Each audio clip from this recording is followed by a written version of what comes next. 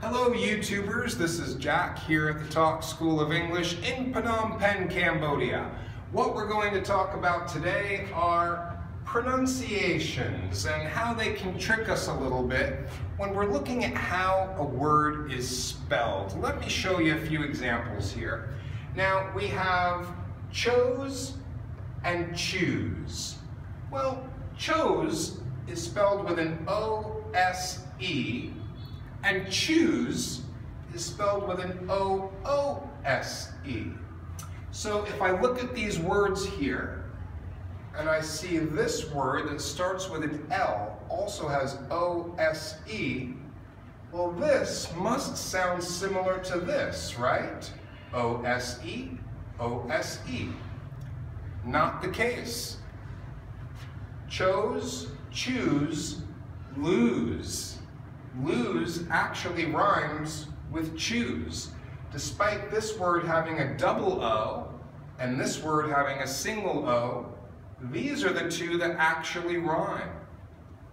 These two, even though they're spelled similarly, they do not rhyme. They do not sound the same.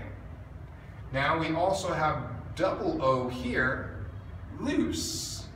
Kind of rhymes with choose, but not as well as lose. This one is loose. So don't be tricked just because words have similar letters in them, thinking that they always sound the same. Sometimes they do, sometimes they don't. Let's look at a couple of more examples. E-E-T, E-A-T.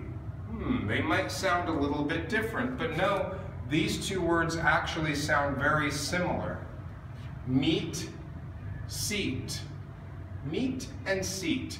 And we do also have a word spelled M-E-A-T, also pronounced meet. So as you can see, we also have words that are spelled a little bit differently, but they sound very similar. Let's see what we have for our last example. D-O-G, F-O-G. Well, this word is fog, fog. So this must be dog, dog. Not exactly. Fog, dog. Fog, dog. They sound a little bit different. If you're listening closely, you'll hear the difference in my voice. Fog, dog. A little bit different. So again, words that are spelled similarly don't always sound similar, and the opposite is also true. Sometimes words that can look very different sound almost the same. Now don't forget, you can also find us on our Facebook page, also called Talk School of English. If you find this video helpful, please give me a like, and don't forget to hit that subscribe button. Thank you.